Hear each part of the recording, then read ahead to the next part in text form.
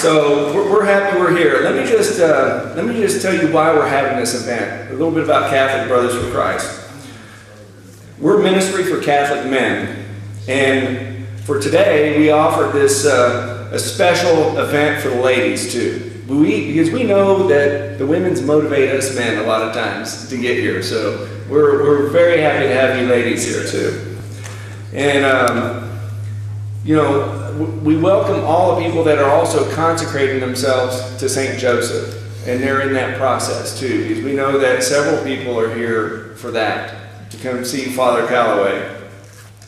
Our ministry is here to overcome challenges, for men to overcome challenges in a secular world, that they can become the spiritual leaders of their household. That's really one of our main missions as Catholic Brothers for Christ.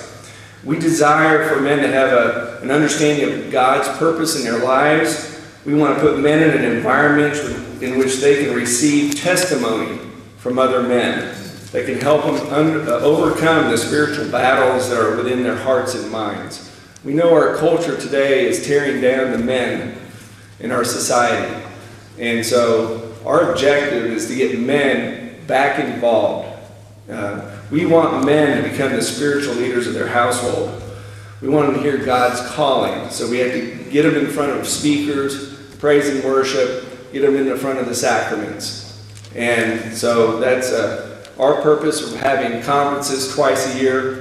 This is our 5th one in the fall. I think we've had 10 in the spring. So if you've never been to one, you need to be put that on your calendars. Rick will be talking about that towards the end of the event.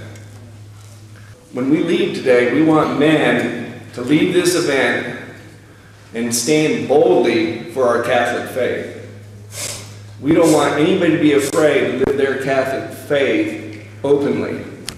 And men, we need to lead that charge. So that's why we're here.